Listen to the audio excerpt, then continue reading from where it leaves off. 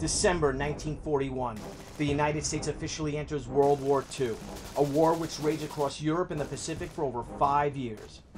But the previous April, a young writer-artist working under the name Tarpe Mills broke through a very particular gender barrier in the four-color world of comics.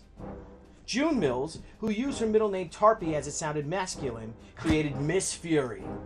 First featured in the Sunday Funnies, but known to the history books as the first published action hero created by a woman. And boy, what a hero she was. And I'm very proud of it because it was drawn by a woman. This is the original book. Being the second woman drawing it is fantastic. Flash forward 80 years or so, and here's me, Billy Tucci, working on the return of Miss Fury, exclusive to you, our backers, right here on Indiegogo. An important graphic novel that has a very special place in my heart, presented to entertain our readers, but also to honor the character and her creator. I cannot reveal too much, okay?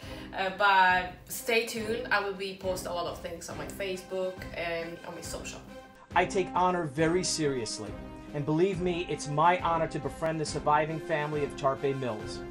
It's been a great honor to spend time with them and to talk to them about this project and how I intend to honor the legacy of her work and to honor the existence of this great underappreciated character.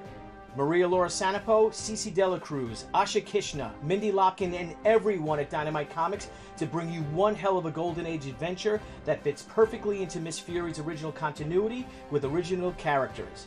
It rekindles the spirit of the Golden Age and sees the return of one of the most influential characters in comic book history.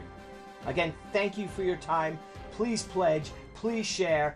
Peace, love, Fury strong.